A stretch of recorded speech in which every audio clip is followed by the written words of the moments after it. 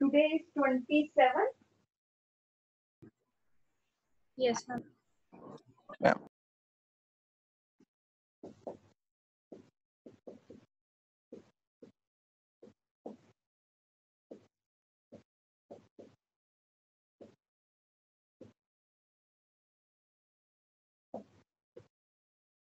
Last time we had done replication.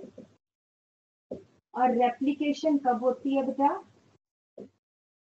S phase of cell cycle. It occurs during S phase, synthetic phase of cell cycle. है ना? Cell division में जो interphase है, interphase के S phase में replication होती है। और ये याद रखना है कि replication of chromosomes and division of cell, they should be coordinated with each other. They should be coordinated. ऐसे नहीं कि रेप्लिकेशन हुए जा रही है, डिवीजन हो नहीं रही, या सेल डिवाइड कर रहा है, रेप्लिकेशन नहीं हो रही, तो फिर तो कोई बनेगा ही नहीं। फिर जो न्यू सेल्स बनेंगे वो एबनॉर्मल बनेंगे। तो the two processes they should be highly coordinated. If replication occurs but no division of cell,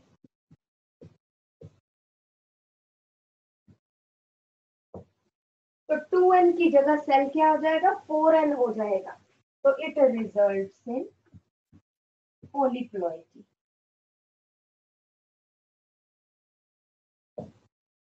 अगर रेप्लिकेशन एक क्रोमोसोम डबल होता रहे या बाकी के क्रोमोसोम जो है वो डबल होते रहे और सेल ना डिवाइड करे, तो it results in the condition that is polyploidy. This is called as chromosomal anomaly. हम इसको यूज करने किसी चीज के लिए, किसी एक्सपेरिमेंट के लिए, किसी और बनाने के लिए, that is a separate issue. But ये this is called as chromosomal anomaly. Anomaly means एक गलती है। ठीक है जी। तो दिस इज रेप्लिकेशन। रेप्लिकेशन है formation of DNA from the parent DNA, formation of daughter DNA from the parent DNA. ठीक है। नेक्स्ट हम आ जाते हैं बेटा ट्रांसक्रिप्शन। ये रब कर दूं बेटा मैं? Yes, ma'am. So replication is homocatalytic function of DNA. ये भी लिख लेना। Replication is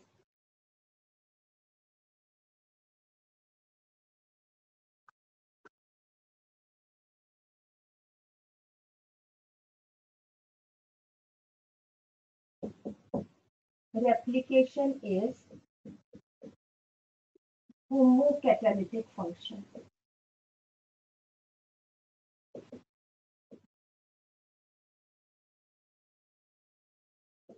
Function of DNA. जो ट्रांसक्रिप्शन है,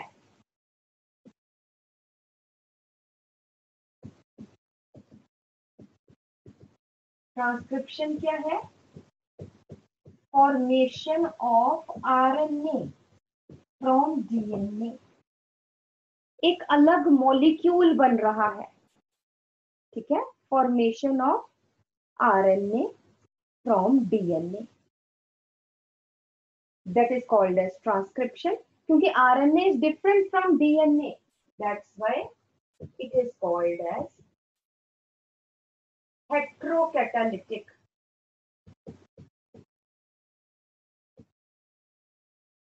function of DNA. Transcription is heterocatalytic function of DNA. Transcription पहले आप समझेंगे। अच्छा, एक हम डीएनए में और बात करेंगे। डीएनए में मैंने आपको बताया था कि डीएनए के 3 पॉलीमरेजेस है, डीएनए 1, 2 एंड 3। बट याद रखो कि डीएनए पॉल 1 सबसे पहले डिस्कवर हुआ था, also called as Kornberg enzyme. ये रेड पेन से लिख लो, क्वेश्चन आ सकता है which enzyme is called as Kornberg enzyme. तो DNA Paul 1 is called as Kornberg enzyme.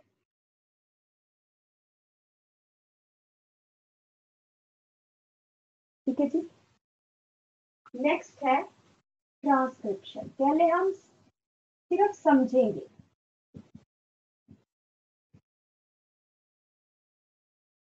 लिखना कुछ भी नहीं, क्योंकि लिखवाऊंगी मैं सीक्वेंस वाइज। पहले हम समझेंगे ट्रांसक्रिप्शन है डीएनए से, मैंने आपको बताया डीएनए से आरएनए का बनना। एंजाइम यहाँ पे कौन सा है, आरएनए पॉलीमरेज, आरएनए पॉल। क्योंकि because DNA is present in the nucleus, therefore transcription also occurs in the nucleus, right? This is DNA. One thing, whole of the DNA does not transcribe. Only one part of the DNA, yeah, only segments of the DNA transcribe. Only genes of the DNA transcribe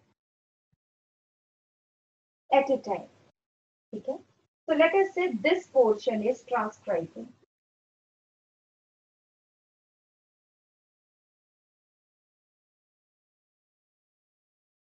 This is now called as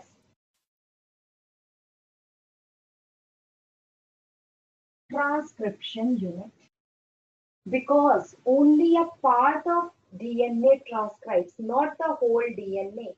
तो जिसने transcribe करना है, जिस unit ने transcribe करना है, उसके margins पता होने चाहिए कि कहां से ट्रांसक्रिप्शन शुरू होगी, कहां से ट्रांसक्रिप्शन एंड होगी। लेट अस से ये जो है यहां से ट्रांसक्रिप्शन शुरू होगी, इसको हम बोलते हैं प्रोमोटर रीजन, और यहाँ पे ट्रांसक्रिप्शन ने खत्म होना है, ये सारा ट्रांसक्राइब होना है, ये वाला reason. This is called as terminator part. जहां से ट्रांसक्रिप्शन शुरू होनी है that is promoter region, the other one is called as जहां पे ट्रांसक्रिप्शन खत्म होनी है। तो ये दोनों क्या है, they form the margins of the transcription unit. ये बीच में है जो structural gene, this is structural gene, जिसने आगे ट्रांसक्राइब करना, जिसने आगे आरएनए बनना। बट इन दो स्ट्रैंड्स में सिर्फ एक ही स्ट्रैंड की ट्रांसक्रिप्शन होगी, दोनों की हो ही नहीं सकती। अब क्वेश्चन आ जाता है कि why only one strand of A gene transcribes. Gene क्या है, पार्ट ऑफ डीएनए। सिर्फ एक पार्ट, एक ही, लेट अस से ये वाला 5 prime to 3 prime, 3 prime to 5 prime, ये वाला स्ट्रैंड जो है ये ट्रांसक्राइब करेगा, जो दूसरा स्ट्रैंड है उसने ट्रांसक्रिप्शन नहीं करनी। ये ट्रांसक्राइब करके इसने एमआरएनए बना लिया। ये क्यों नहीं, दोनों क्यों नहीं करेंगे बेटा? दो रीजंस है कि अगर ये दोनों, इसने भी एमआरएनए बना लिया, इसने भी एमआरएनए बना लिया, तो ये भी प्रोटीन बनाएगा, ये भी प्रोटीन बनाएगा। बट क्योंकि दोनों स्ट्रैंड्स के जो न्यूक्लियोटाइड्स है वो कॉम्प्लीमेंट्री है, सेम नहीं है, देयरफॉर ये जो दो आरएनए बनेंगे ये अलग अलग बनेंगे, इसलिए जो प्रोटीन्स बनेंगे वो भी अलग अलग बनेंगे। इसका मतलब एक जीन दो प्रोटीन बना रहे हैं, ऐसा नहीं होता। एक जीन एक ही प्रोटीन बनाती है। ठीक है, पहली चीज, because one gene is meant for synthesising one protein only, therefore only one strand transcribe, नहीं तो स्पेसिफिसिटी खत्म ही हो जाएगी। ठीक है, दूसरी बात, अगर ये दोनों स्ट्रैंड्स इकट्ठे ट्रांसक्राइब करके ये दोनों एमआरएनए बनाए या आरएनए बनाए, तो ये अगर दोनों स्ट्रैंड्स कॉम्प्लीमेंट्री है तो ये दोनों आरएनए भी तो कॉम्प्लीमेंट्री होंगे, और ये दोनों क्योंकि कॉम्प्लीमेंट्री होंगे इसलिए ये दोनों आरएनए मिलके क्या बना देंगे, डबल स्ट्रैंडेड आरएनए। और अगर डबल स्ट्रैंडेड आरएनए बन गया तो आगे प्रोटीन सिंथेसिस हो ही नहीं सकती। ठीक है, RNA should be single stranded to do या to take part in translation या टू डू ट्रांसलेशन। इसलिए डबल स्ट्रैंडेड आरएनए अगर बन गया तो ट्रांसलेशन या प्रोटीन नहीं बनेंगे, इट इज इनएक्टिव आरएनए। इसलिए दो रीजन है, मैंने क्या बताए हैं कि अगर दोनों स्ट्रैंड्स ट्रांसक्राइब करते हैं तो दोनों स्ट्रैंड्स में क्योंकि सीक्वेंस जो है वो कॉम्प्लीमेंट्री है, सिमिलर नहीं है, इसलिए वो डिफरेंट डिफरेंट टाइप के आरएनए बनाएंगे और डिफरेंट प्रोटीन्स बनाएंगे। It means one gene is forming two different type of protein which does not occur actually. One gene forms one protein. It means only one strand transcribes.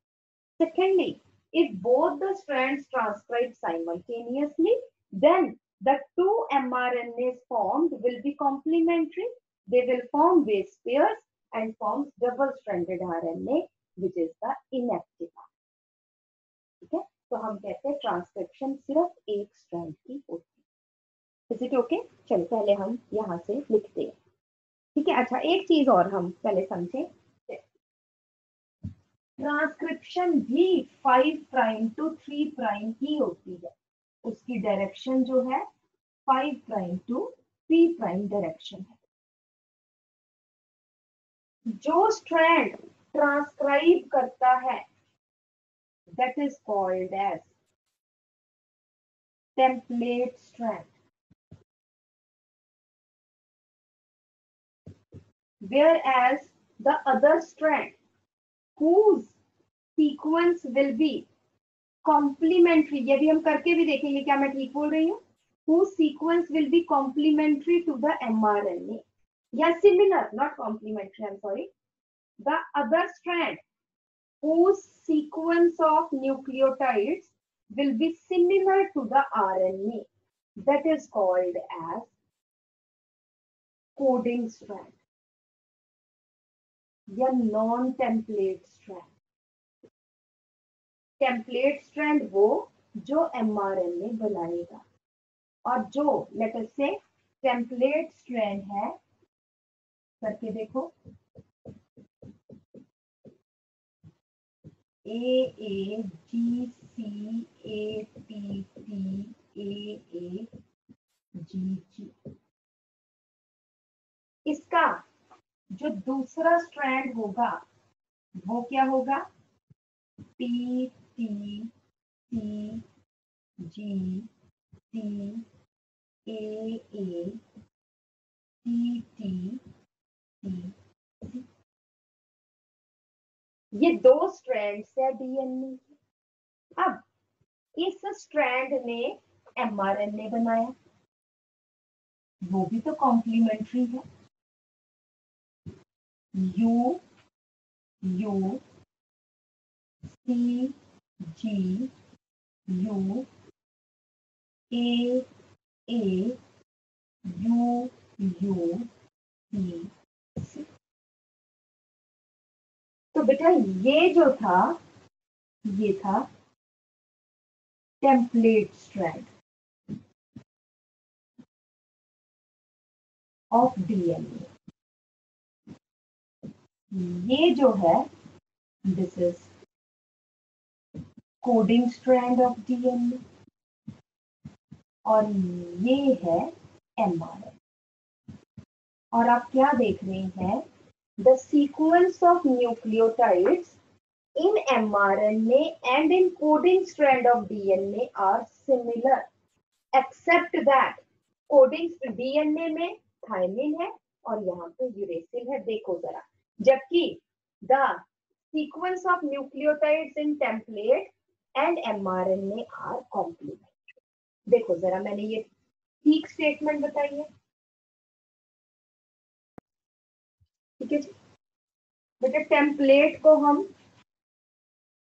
Non coding भी कह देते हैं,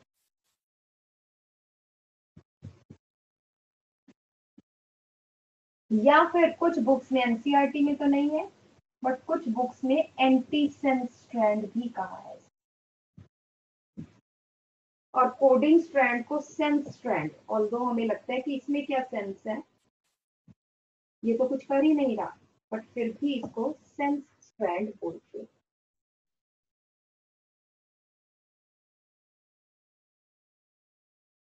क्यों बोलते हैं?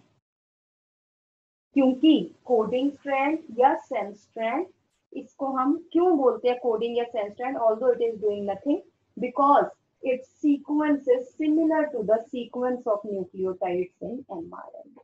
That's why it is called as coding strand or sense।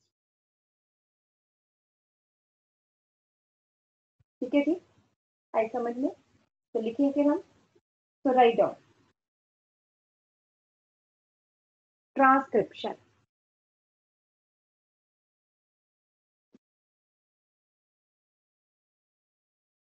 transfer of information, genetic information from DNA to RNA is called as transcription.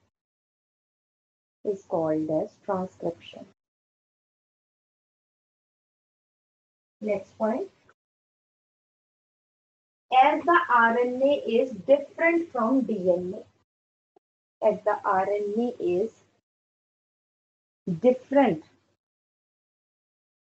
from DNA, therefore transcription is called as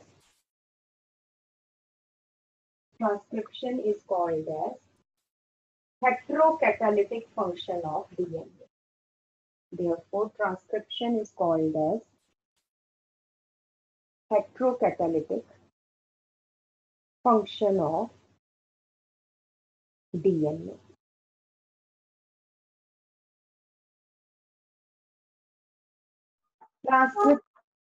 Transcription is also governed by, ma'am हाँ जी बेटा, ma'am मेरे network problem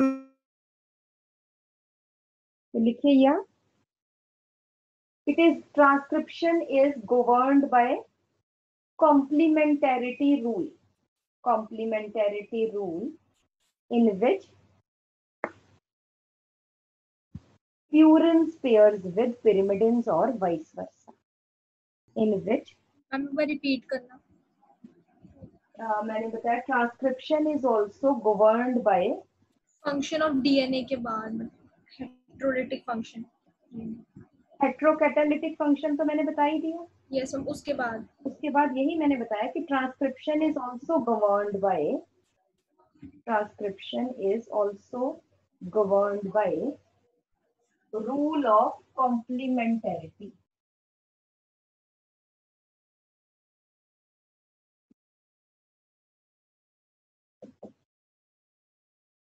in which purines pairs with pyrimidines or vice versa.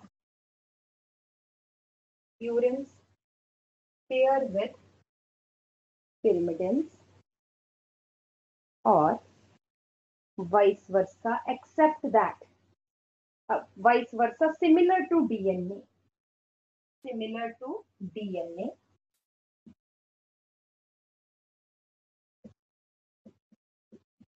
except that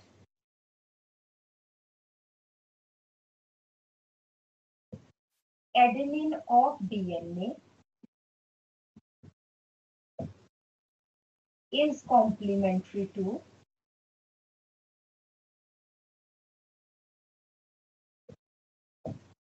uracil of RNA ma'am instead of thymine. मतलब thiamine की जगह यहाँ पे uracil आएगा, simple as that.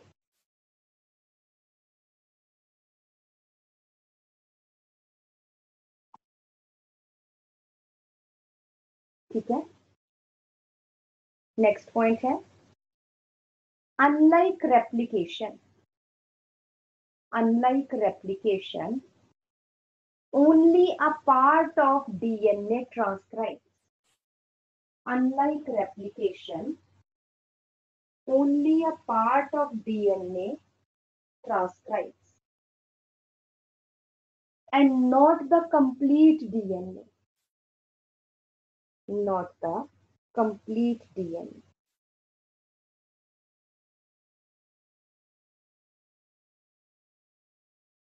Next है because only a part of DNA transcribes. Because only a part of DNA transcribes, comma, therefore, the boundaries of DNA segments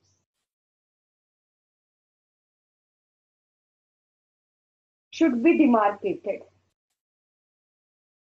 Should be demarcated. Ma'am should be Demarcated. पता होना चाहिए. Demarcated so that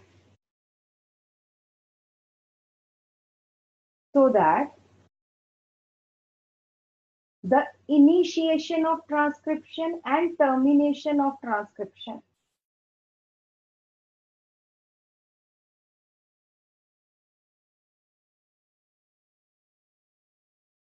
initiation of transcription and termination of transcription occurs at definite regions. उनका पता हो कि कहां से शुरू होना है, कहां से खत्म होना है. Occurs at definite regions. That is why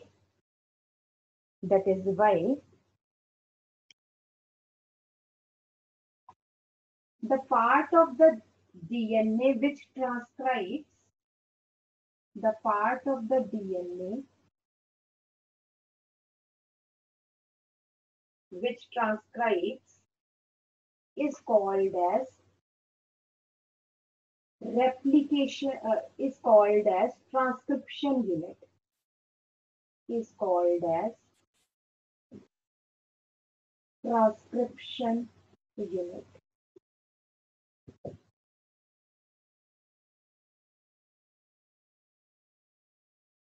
Which has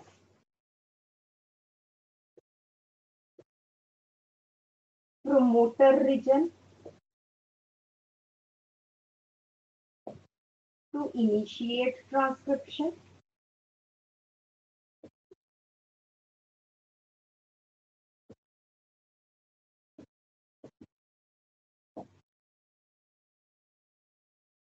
structural gene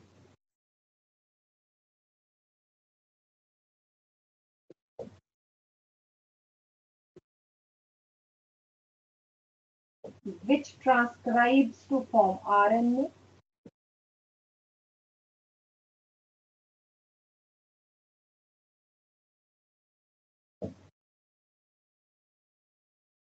terminator region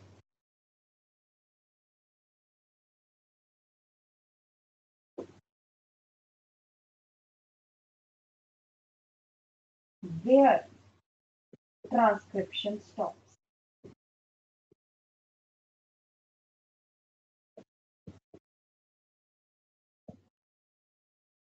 Where transcription stops. एक जीन है, उसके शुरू में प्रमोटर रीजन है, एंड में टर्मिनेटर रीजन है, और जो बीच का पार्ट है वो ट्रांसक्राइब करके आरएनए बनाता है. That is transcription unit. Excuse me ma'am. हाँ जी. मैम हमने इसमें अनफोल्डिंग और मतलब कि जब डीनेचुरेशन होगी तो वही एंजाइम्स यूज होंगे जैसे कि हम. अभी तो प्रोसेस पे आएंगे. Okay okay. ठीक है जी. नेक्स्ट हम आ जाते हैं बेटा. तो एक तो हमने बताया because only a part of DNA it transcribes, therefore there should be the two ends should be clearly demarcated. फिर नेक्स्ट पॉइंट आ जाता है only one strand of DNA the gene transcribes.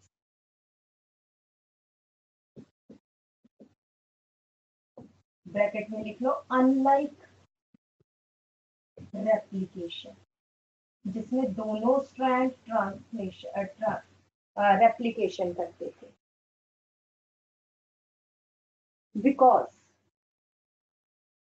क्या रीजन है? बिकॉज फर्स्ट रीजन लिख लो, the two strands of DNA are not similar. The two strands of DNA are not similar but are complementary.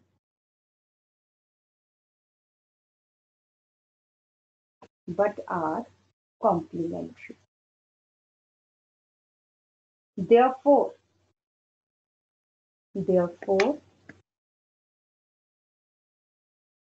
if both the strands transcribe,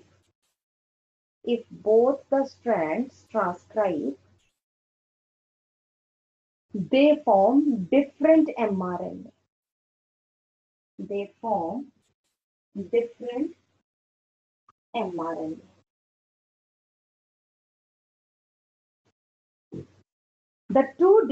mRNAs form different proteins. The two different mRNAs form two different proteins.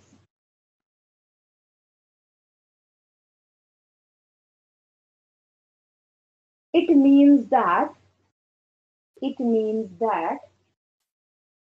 one gene is producing two different proteins. One gene is producing two different proteins, which is not possible. As the genes are highly specific for their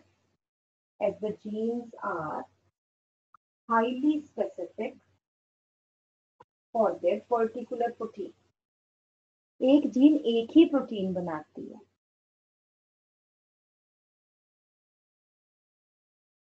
और उसके बाद दूसरा क्या है? Second कर लीजिए. If both strands transcribe simultaneously, अगर दोनों होते हैं, if both strands transcribe simultaneously,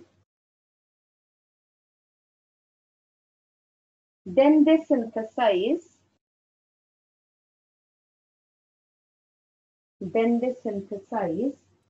complementary RNA.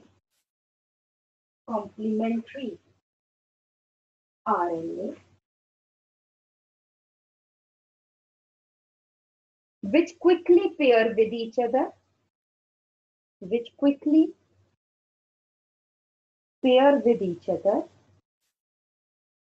and forms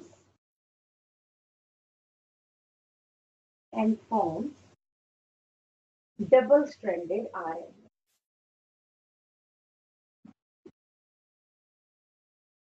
Which is inactive RNA. And cannot undergo translation.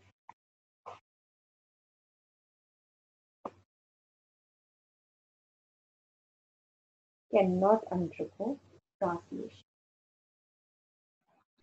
undergo transmission. Translation, can not undergo translation, bracket में लिख लो protein synthesis.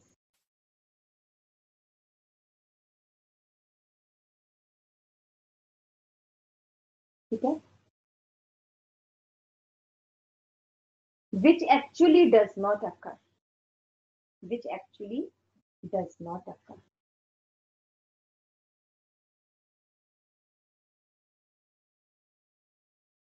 ठीक है जी, next आ जाइए। Out of 2 strands of DNA, out of 2 strands of DNA, comma, Ma'am, third point. हाँ जी next point है, मतलब इसका third point नहीं है, वैसे ही नेक्स्ट पॉइंट है ट्रांसक्रिप्शन का। ये तो 2 रीजंस हो गए। नेक्स्ट है as only one strand of DNA transcribes, thus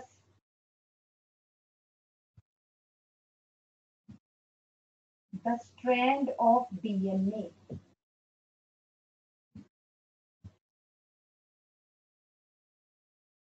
which transcribes, bracket में लिख लो 3 to 5 strand, पोलैरिटी ये होनी चाहिए उस स्ट्रैंड की, is called as template or antisense or non-coding strand,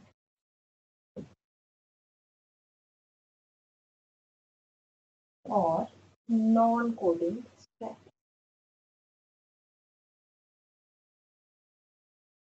Whereas the other strand of DNA, whereas the other strand of DNA with polarity 5 prime to 3 prime,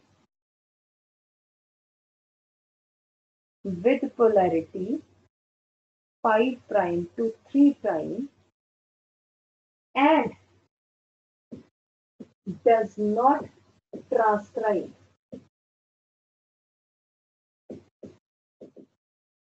is called as non-template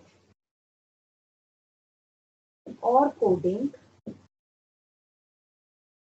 or sense strand।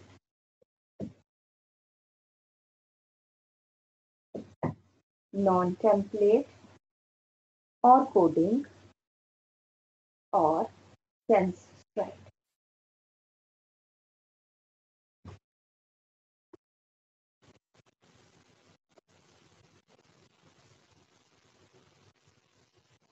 ये देखिए,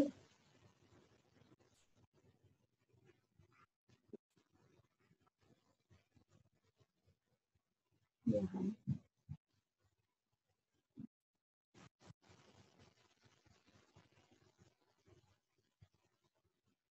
this is the 2 strands of DNA, ये है 3 prime to 5 prime, ये है 5 prime to 3 prime। इसको कहते हैं template strand and this is called as coding strand। इसके शुरू में, क्योंकि ट्रांसक्रिप्शन यहां से शुरू होगी, यहाँ पे जो कुछ सीक्वेंसेस है डीएनए के, दिस इज प्रोमोटर रीजन।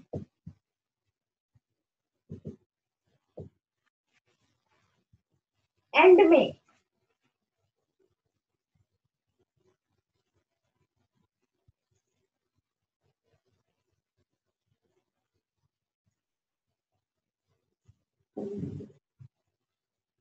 जहां पे ट्रांसक्रिप्शन रुक जाएगी, this is called as terminator reason.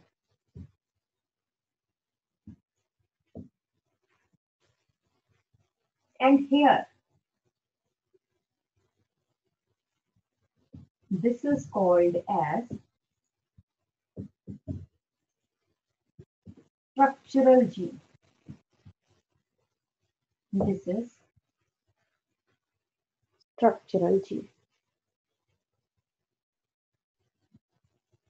ठीक है, यहाँ पे बेटा प्रोमोटर, यहाँ पे इंपॉर्टेंट पॉइंट है, promoter and terminator regions are mainly explained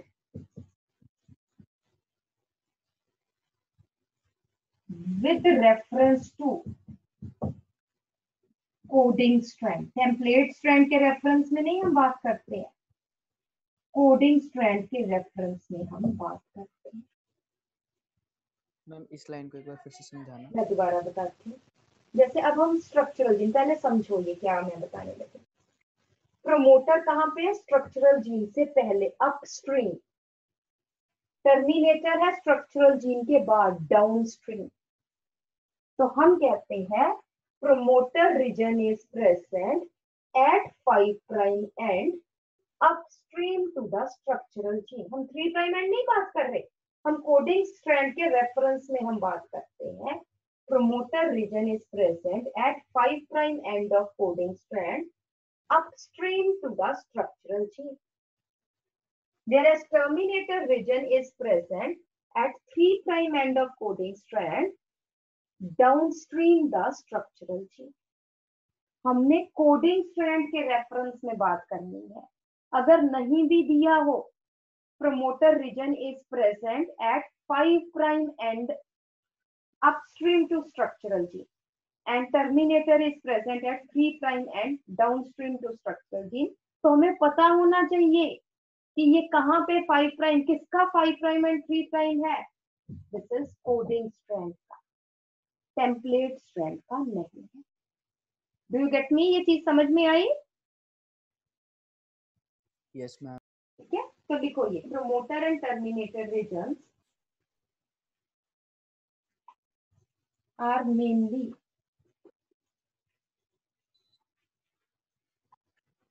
mainly explained with respect to coding strand। Ma'am repeat कर दो। ये देखो promoter and terminator regions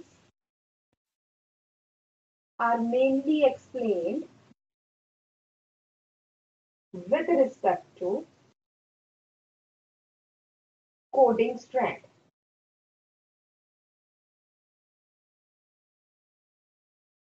full stop करके लिखो promoter region is located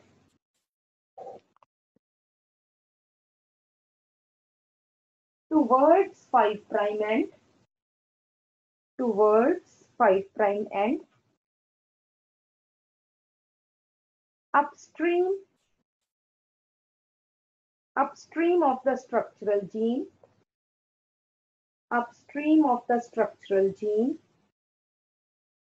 with respect to coding strand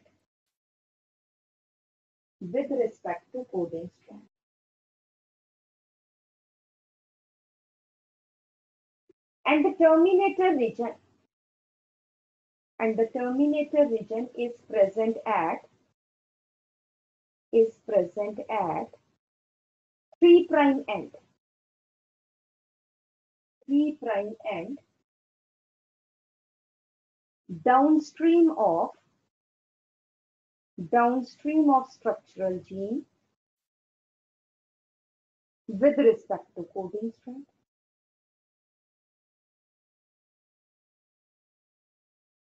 बेटा upstream and downstream तो same चलेगा, but अगर आपसे कोई पूछ ही लीजिए कि भी नहीं हमें with respect to coding strand नहीं, with respect to template strand बताइए, तो क्या डिफरेंस होगा? दैट इज पोलैरिटी में फर्क हो जाएगा। अगर प्रोमोटर रीजन है, it is present at 3 prime and toward located at 3 prime end of template strand upstream to structural gene, जबकि terminator reason is present at 5 prime end with respect to template strand downstream of structure. But जो भी theory books में या एक as a law है या as a rule है, law तो नहीं, एज ए रूल है, वो हम इसको कोडिंग स्ट्रैंड के रेफरेंस में ही बताते हैं. Is it okay? Yes ma'am. Yes, ma'am. Next आ जाइए. देयर आर, नेक्स्ट पॉइंट है, there are some regulatory sequences, some additional, इसके एडिशन में भी कुछ और भी है जो हम बाद में करेंगे आपको, बट यहाँ पे ये लिख लो सिर्फ. There are some additional regulatory sequences which are present upstream or downstream to the promoter region, which are present upstream or downstream to the promoter region. promoter से पहले या promoter के बाद कुछ और regulatory sequences है. Downstream to the promoter region, which helps in transcription, which helps in transcription.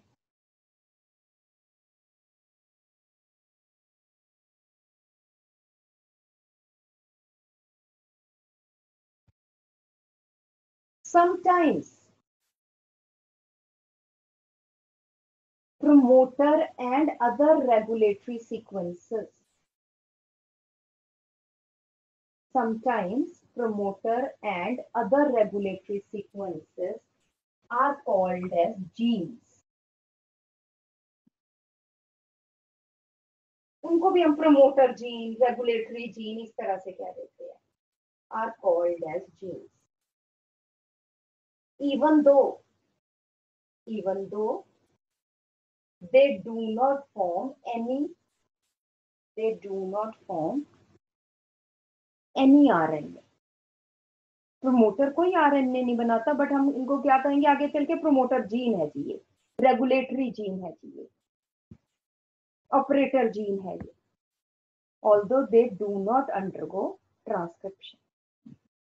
तो gene actual में वो पार्ट होता है जो ट्रांसक्रिप्शन करता है, बट इनको भी जीन्स हम क्या देते हैं, डजंट मैटर.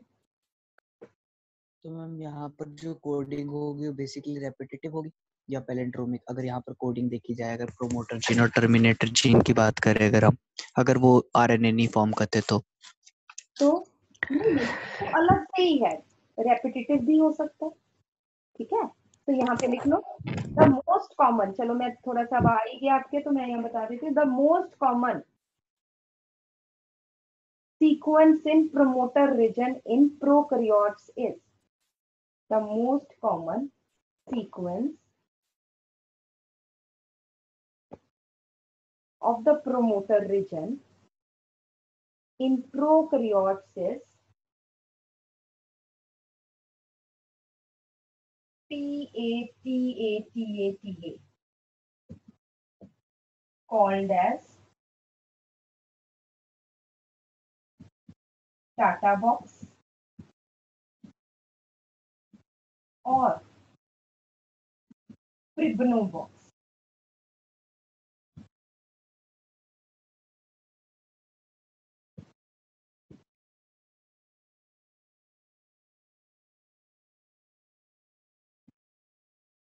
इसको हमने प्रिब्नो बॉक्स क्यों कहा? Because it was discovered by प्रिब्नो, इसलिए हमने इसको प्रिब्नो बॉक्स कह दिया. बट अगर सीक्वेंस देखा जाए तो TA रिपीटेड है, तो हम इसको बोल देते हैं टाटा बॉक्स.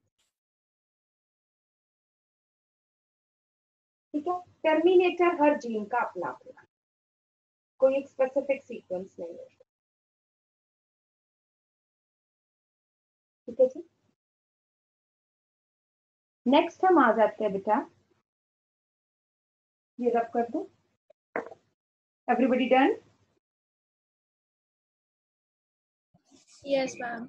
मैम प्राइब्रो बॉक्स के नीचे क्या लिखा है? प्रिब्नो, पहले तो PRIBNOW, based on discoverer.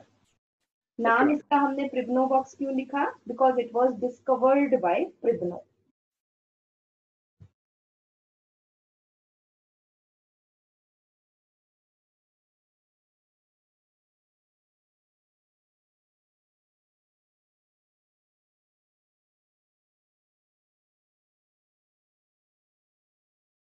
Next आ जाता है बेटा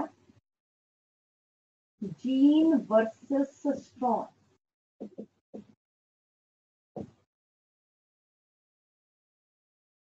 अब बेटा इन दो में क्या फर्क है? ध्यान से मेरी बात सुनो. जीन हमने वो कहते हैं कि जीन डीएनए की वो सेगमेंट है जो आरएनए बनाती है. आरएनए जो है वो दो तीन टाइप का होता है. आरआरएनए भी है, एमआरएनए भी है और टीआरएनए भी है. ये तीन टाइप का आरएनए है. बट ओनली दिस एमआरएनए ये जो है आगे चल के प्रोटीन बनाता है. तो अगर हम ये कहें कि जीन इज ए, ध्यान से मेरी बात सुनो, लिखना नहीं है अभी. Gene is A segment of DNA which has information of specific protein. तो बेटा ये डेफिनेशन तो गलत हो जाएगी. जीन तो आरएनए भी बना रही है, टीआरएनए भी बना रही है. तो ये नहीं, ये दिस इज नॉट करेक्ट. तो हम कैसे, हम जीन और सिस्ट्रॉन को कैसे क्लासिफाई करेंगे? तो जीन जो है is A segment of DNA which undergo transcription to form RNA. कोई सा आरएनए बने वो जीन है. बट जो जीन्स एमआरएनए बनाती है, जो जीन्स प्रोटीन्स बनाती है, उनको बोलते हैं सिस्ट्रॉन्स. है ये भी जीन्स है बट ये स्पेसिफिक हो. Those jeans which has the information for synthesizing specific protein are called as cistrons. समझ में आई? अभी मैं बताऊंगी कि आगे लिखना कैसे है. बट ये पता होना चाहिए कि जीन वो gene part of DNA which transcribe to form RNA is gene. But वो जीन जो एमआरएनए बनाती है और जो आगे प्रोटीन्स बनाते हैं उनको बोलते हैं सिस्ट्रॉन. ठीक है. अब जो सिस्ट्रॉन्स ने क्या बनाया? एमआरएनए.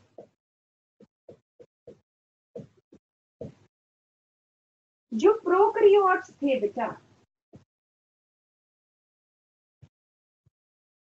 प्रोकैरियोट्स में ये एक सिस्ट्रॉन है, ये दो, ये तीन, ये चार, चार सिस्ट्रॉन्स है, इकट्ठे इकट्ठे पड़े हैं. और ये चारों के पास जो इंफॉर्मेशन है वो अलग अलग प्रोटीन्स की है. But they control same process. एक प्रोसेस के लिए हो सकता है एक से ज्यादा एंजाइम्स चाहिए हो, एक से ज्यादा प्रोटीन्स चाहिए हो.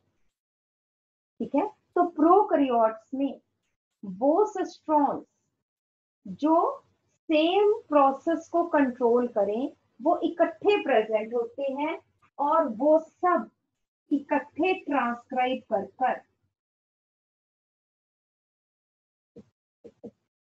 एक ही आरएनए बना. तो the mRNA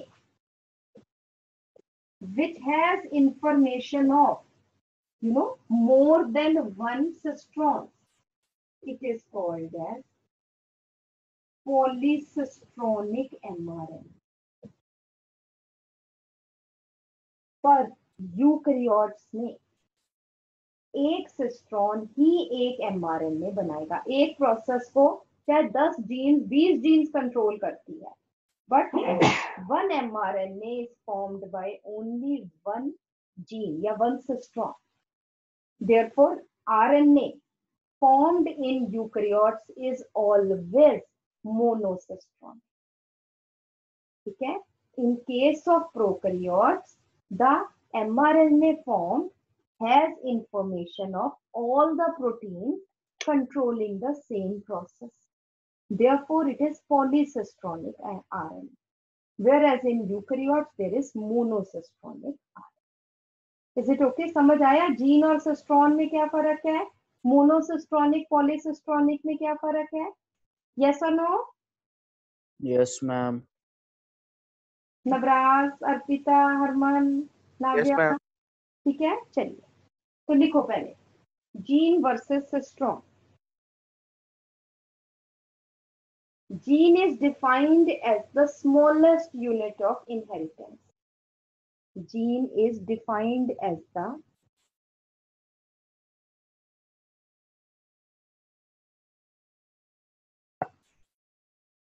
smallest unit of inheritance and is a small segment of DNA which has the information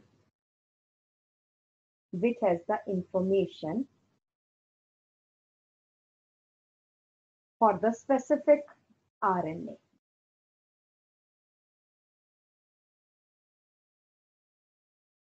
Next आ जाइए.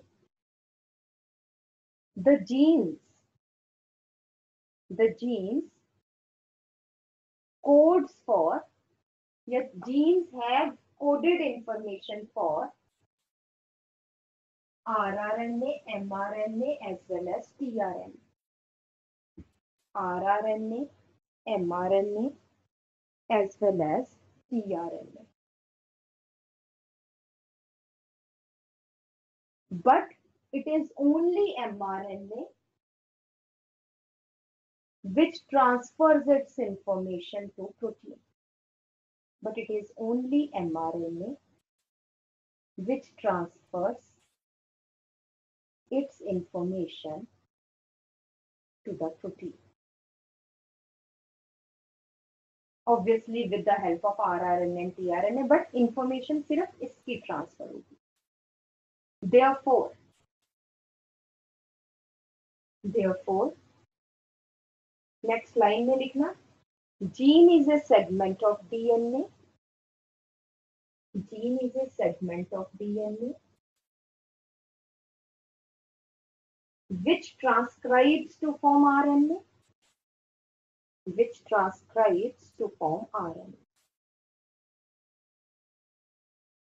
Whereas cistron is that specific gene.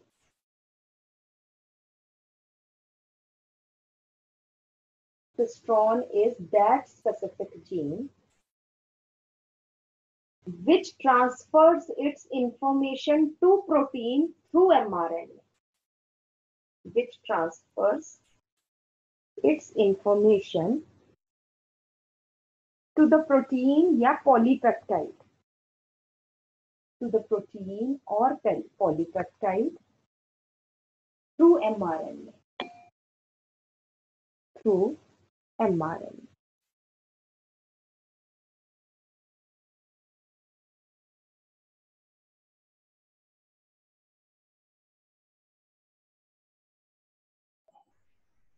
Ma'am ये सेगमेंट ऑफ डीएनए है. हाँ, सेगमेंट ऑफ डीएनए. जीन होती ही segment of DNA. मतलब ma'am cistron. Cistron भी एक gene ही तो है जो mRNA बना रही है मेनली.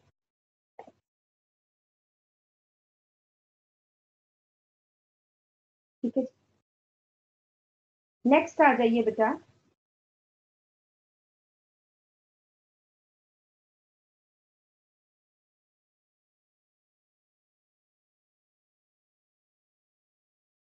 नेक्स्ट आ जाइए.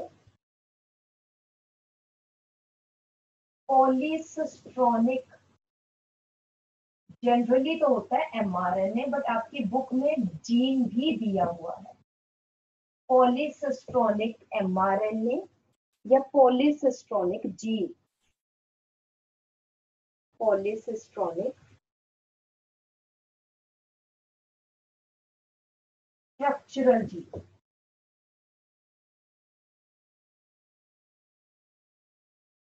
तो हम यहाँ पे कहेंगे द जीन which has, एक ही जीन है, which has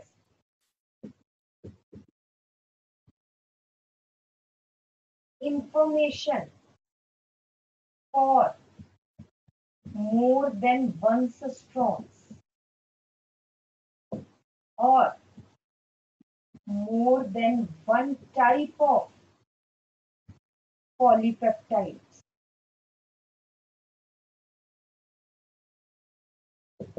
One gene या फिर one mRNA which has information for more than one strons or more than one type of polypeptide. It is called as polycistronic gene. Present in prokaryotes.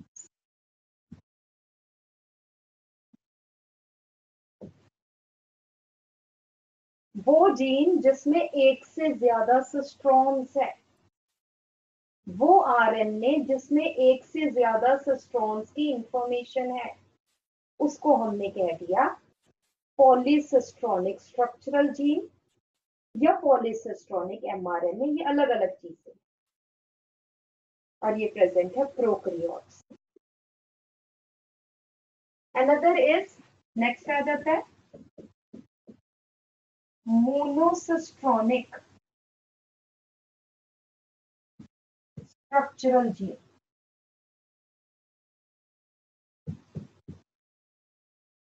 Monocystronic structural gene. The gene which is formed of only one cistron. मैं अभी समझाती हूँ आपको कैसे. Which is formed of only one cistron is called as monocystronic structural gene.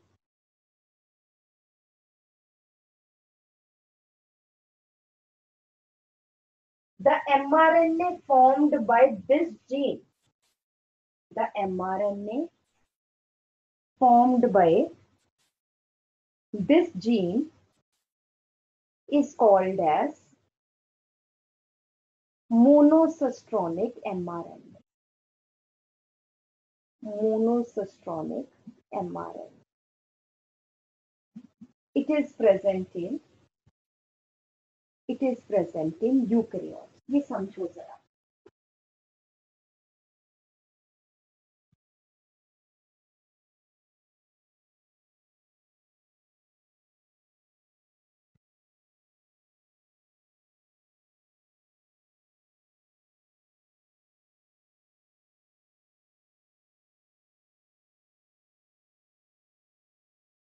ये promoter, ये terminator. यहाँ पे जो स्ट्रक्चरल जीन्स है बेटा, ये स्ट्रक्चरल जीन है, बट इसमें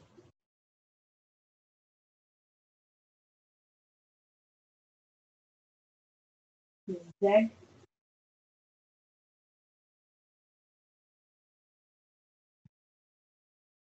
Y,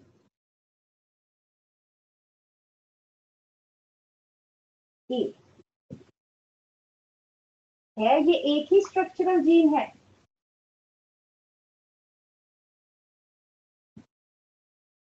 बट 3 सिस्ट्रॉन्स हैं. इसमें ट्रांसक्रिप्शन की,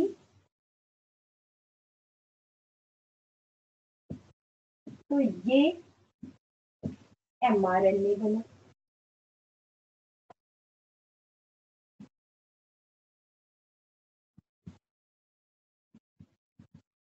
इस एमआरएनए ने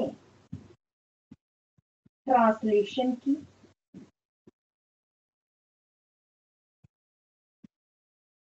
तो बेटा 3 प्रोटीन्स बने.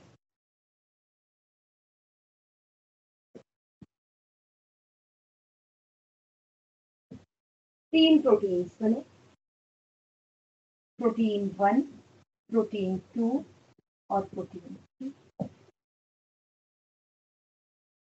ये स्ट्रक्चरल जीन जिसने 3 प्रोटीन्स या 3 पॉलीपेप्टाइड्स बनाए, तो इसको हम कहेंगे that is called as polycistronic structural gene, क्योंकि इसमें 3 प्रोटीन्स की इंफॉर्मेशन थी, 3 सिस्ट्रॉन्स की। सिस्ट्रॉन क्या होता है? 1 सिस्ट्रॉन फॉर्म्स 1 पॉलीपेप्टाइड। ये लिख लो नीचे, 1 सिस्ट्रॉन फॉर्म 1 पॉलीपेप्टाइड। एक स्ट्रक्चरल जीन जो 3 पॉलीपेप्टाइड्स बना रहे हैं, इसका मतलब उसमें 3 सिस्ट्रॉन्स हैं, तो इसलिए ये स्ट्रक्चरल जीन क्या हुई? पॉलीसिस्ट्रॉनिक।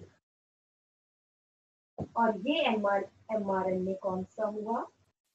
पॉलीसिस्ट्रॉनिक। तो मैम हम इससे ये कह सकते हैं कि structural gene can contain more than one jeans और सिस्ट्रॉन्स। प्रोकैरियोट्स में बेटा यहाँ पे यस मैम। हमने स्ट्रक्चरल जीन को कैसे डिफाइन किया? वो जीन जिसके एक साइड पे, मतलब एक ट्रांसक्रिप्शन यूनिट में जो एक जीन है, दैट इज स्ट्रक्चरल। ठीक है, सेम प्रमोटर और सेम टर्मिनेटर से ये कंट्रोल्ड है, तीनों सिस्ट्रॉन। Yes ma'am. और मैम हम सिस्ट्रॉन को इक्विवेलेंट टू जीन मान सकते हैं? बेटा सिस्ट्रॉन को हम वैसे तो जीन दोनों सिनोनिम्स ही है, बट Yes, ma'am. सिस्ट्रॉन वो है जो एक प्रोटीन की इंफॉर्मेशन जिसमें है। Yes ma'am. ठीक है, जीन कुछ भी हो सकती है। ओके। अब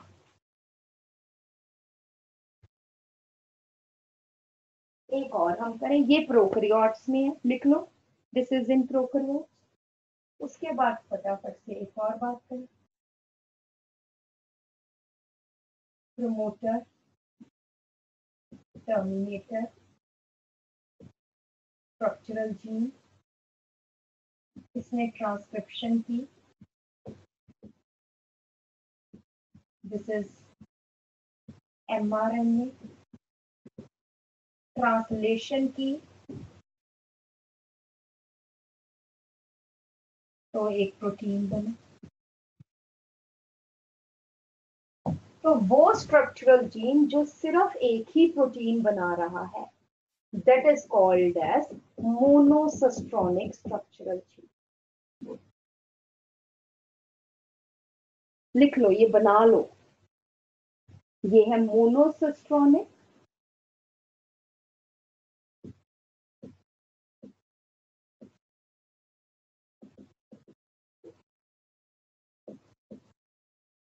structural gene.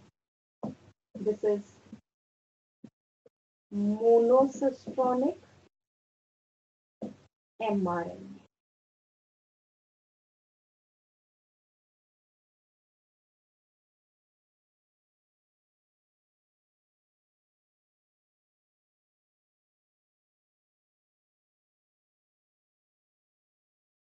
Is it okay? Yes ma'am. Next आ जाइए, बना लिया ये सबने? Arpita, Akshay, wait a minute ma'am.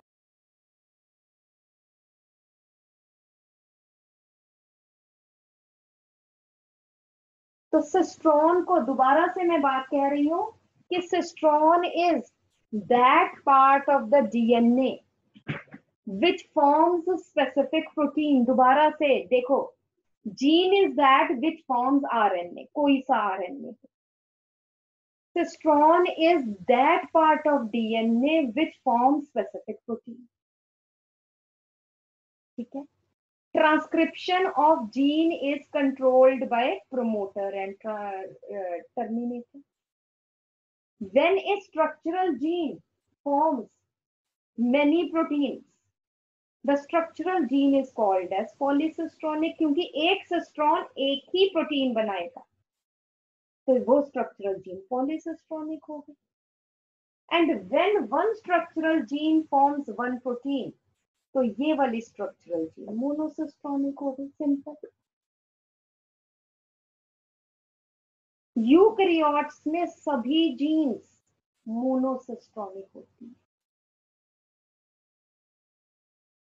Prokaryotes में दोनों हो सकते हैं, but most of the genes are पॉलीसिस्टोनिक। उसमें मोनोसिस्टोनिक भी हो सकती है, but पॉलीसिस्टोनिक are present only in prokaryotes.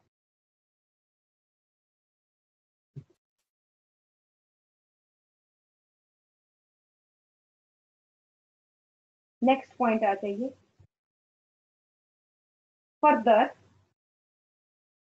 Further in eukaryotes, further in eukaryotes, the structural genes are split genes.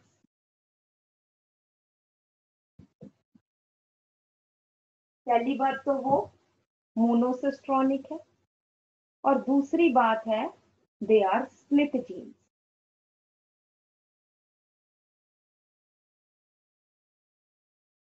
क्या मतलब है इसका? सिर्फ हम स्ट्रक्चरल जीन की बात कर रहे हैं, which means that, चलो यहाँ पे टर्मिनेटर, यहाँ पे प्रोमोटर, इधर, which means स्प्लिट जीन जो है, which means that they have coding sequences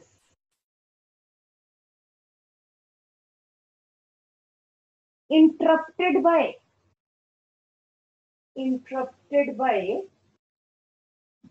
non-coding sequences,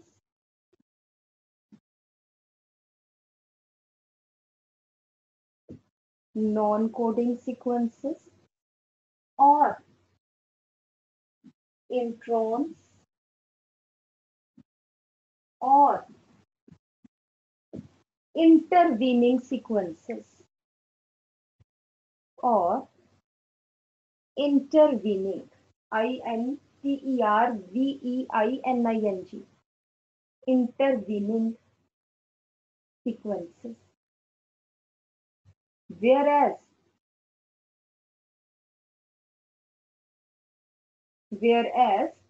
the coding sequences are called as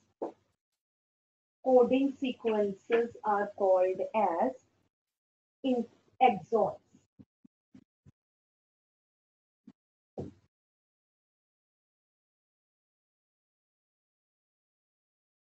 eukaryotes में स्प्लिट जीन्स प्रेजेंट है, जहां पर हर स्ट्रक्चरल जीन में दो पार्ट्स है, exons and introns.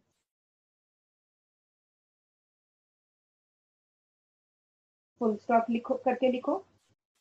Exons have the information for the protein, exons have the information for proteins, whereas introns do not code for proteins.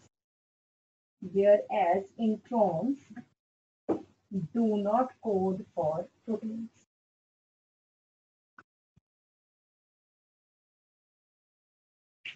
Whole of the split gene,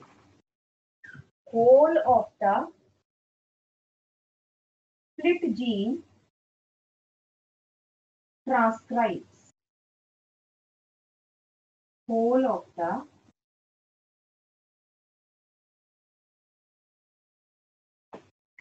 split gene transcribes to form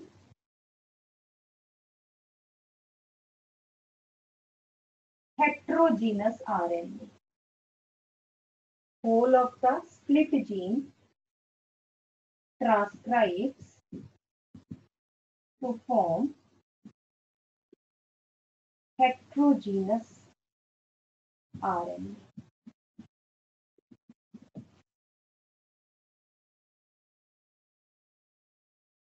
Heterogeneous RNA is non-functional.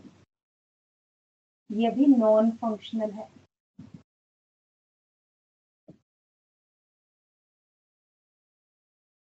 It undergoes splicing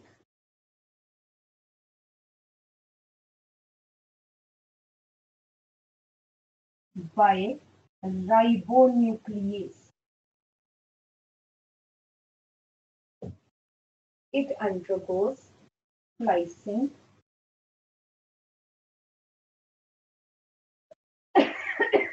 by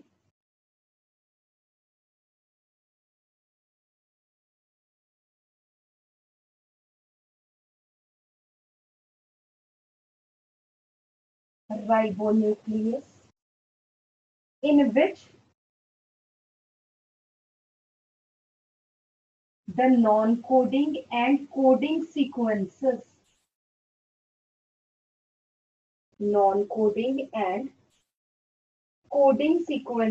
of hnRNA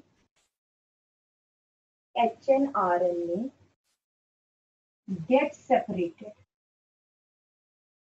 Sequences of Heterogeneous RNA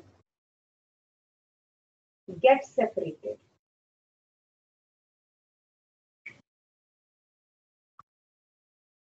The coding sequences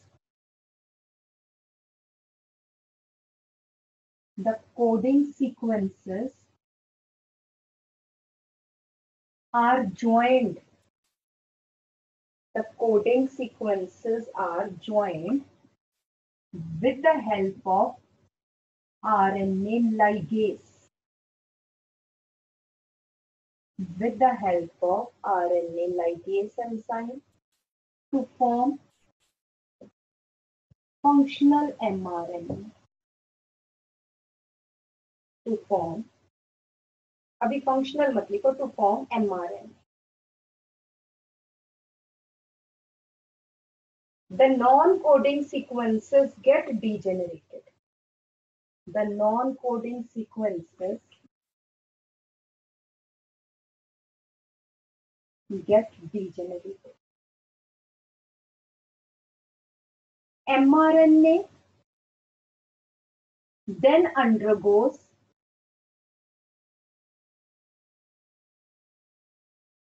capping and tailing. Capping and tailing to form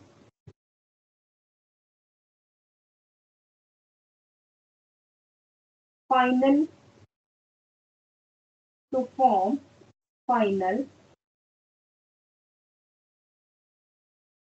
functional mRNA.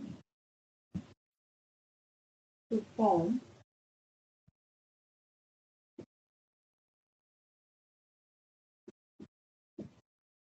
functional mRNA. The cap at 5' end. The cap at 5' end has methylated guanosine triphosphate.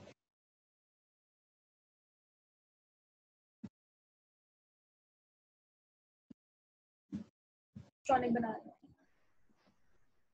The cap at 5' end has methylated guanosine triphosphate.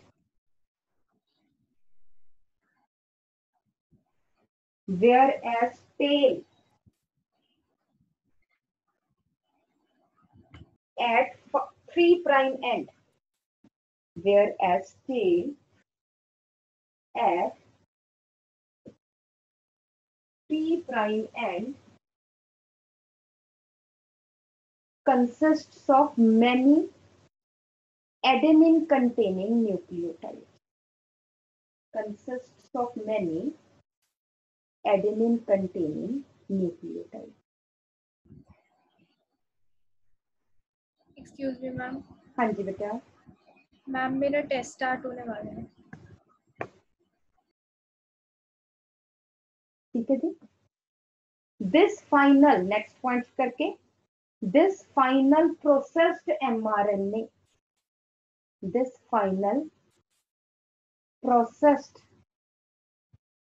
mRNA is transferred from nucleus, is transferred from nucleus to cytoplasm, to cytoplasm for translation, for translation. ठीक है जी। तो यहाँ पे बेटा हमने दो processing चीजें की है। एक तो हमें यहाँ पे पता होना चाहिए कि स्प्लिट जीन्स क्या है। स्प्लिट जीन्स, दोबारा से यहाँ पे लिखो कि स्प्लिट जीन्स आर प्रेजेंट, लिखा है तो उसको अंडरलाइन कर लो, are present only in eukaryotes. Split genes are present only in eukaryotes, not present in prokaryotes.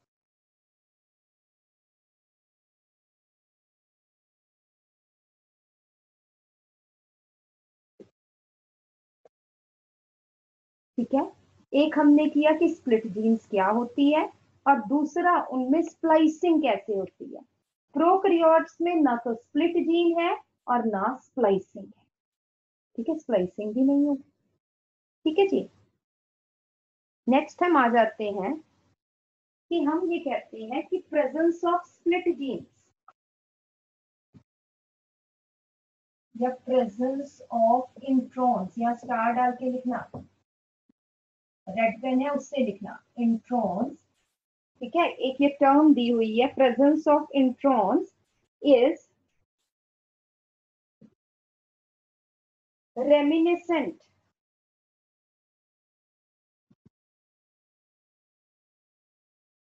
Of antiquity.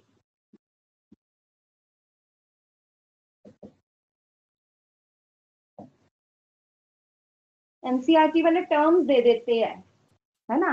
अब बच्चों को ये ना पता चले कि रेमिनिसेंट क्या है, एंटीक्विटी क्या है। कोई बताओ बेटा मुझे, व्हाट इज रेमिनिसेंट? रेमिनिसेंट का मतलब होता है किसी चीज की याद दिलाना। एंटीक्विटी मींस पास्ट की याद दिलाता है, कि इंट्रॉन्स जो है वो हमें पास्ट की याद दिलाते हैं कि किसी टाइम में ये सीक्वेंसेस फंक्शनल हुआ करते होंगे, but due to evolution, due to formation of more DNA, these sequences become non-functional। ठीक है, तो प्रेजेंस ऑफ, इसको अब मैं डिस्क्राइब कर देती हूँ, लिख लो। Presence of introns is reminiscent of antiquity, that is introns makes us to remember the past, makes us to remember the past।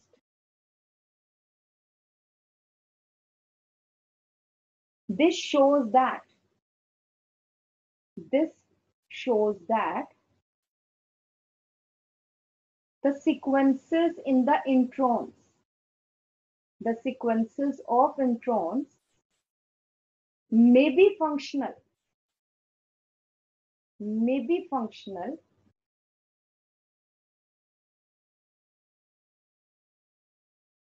in the primitive organisms,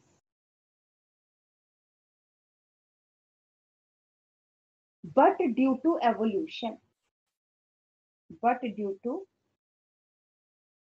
evolution and formation of more DNA, formation of more DNA, some of the previously functional sequences, some of the previously functional sequences become non-functional, become non-functional and are called as introns।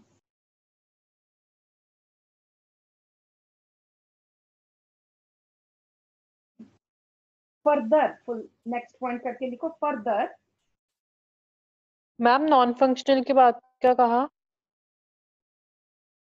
बस ये becomes non functional now, कुछ नहीं लिख पाया, बस यही कहा बेटा कि विच may be functional previously had now become non-functional.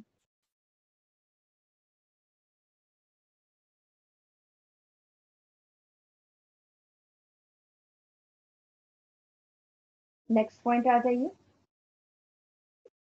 The process of splicing, further करके मैंने बोला था further, the process of splicing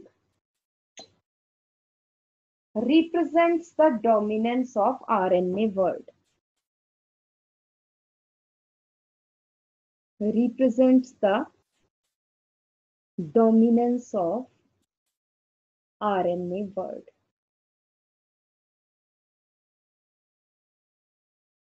which shows RNA word, WORLD। इसका क्या मतलब है, ये कैसे रिप्रेजेंट करता है? which shows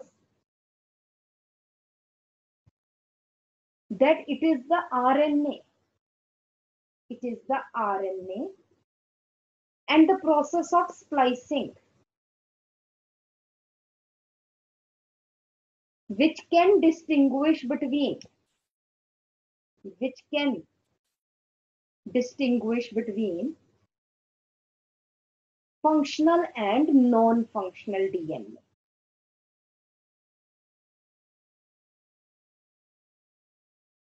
Which can distinguish between functional and non-functional DNA. And passes only information